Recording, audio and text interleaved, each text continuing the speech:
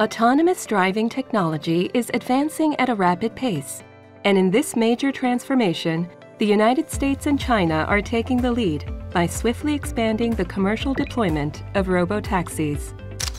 Both countries are projected to see autonomous taxis reach as much as 50% market share within the next decade, and the global robotaxi market is expected to expand at an average annual rate of 51.4%, reaching about $190 billion by 2034. However, in Korea, autonomous taxis still feel unfamiliar. Domestic technology remains behind that of the United States and China, and full-scale testing has yet to take place.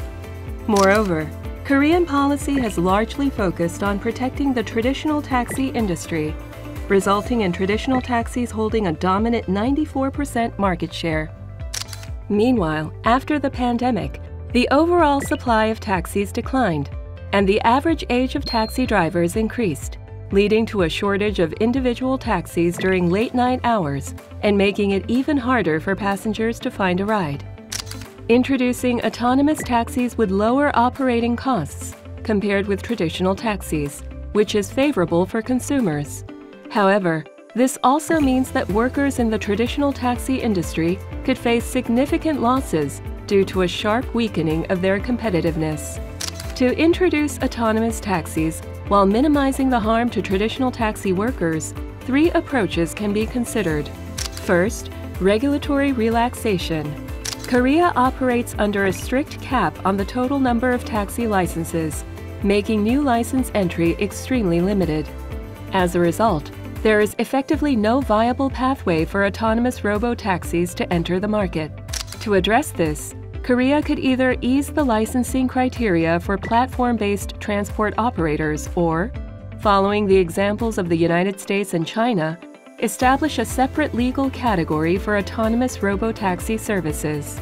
Subsequently, for actual deployment, detailed regulations, such as those governing testing conditions, would also need to be revised in a phased manner. Next, compensation and restructuring measures for existing individual taxi operators are essential.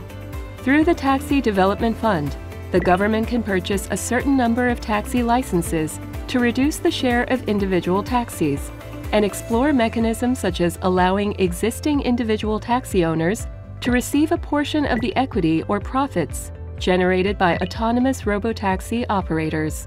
In fact, when taxi license prices plummeted in Western Australia after Uber's entry, the government implemented a similar buyback program and succeeded in purchasing 99.7% of existing taxi licenses, thereby stabilizing the market. Lastly, for swift implementation, it would be advisable to first establish a successful pilot in regional cities and then gradually scale the reform nationwide. This approach could begin in mobility-challenged regions where demand for taxi services is high and license buybacks are relatively easy to implement, and initially be deployed in areas such as Sejong and Pangyo, where advanced autonomous driving infrastructure is already in place.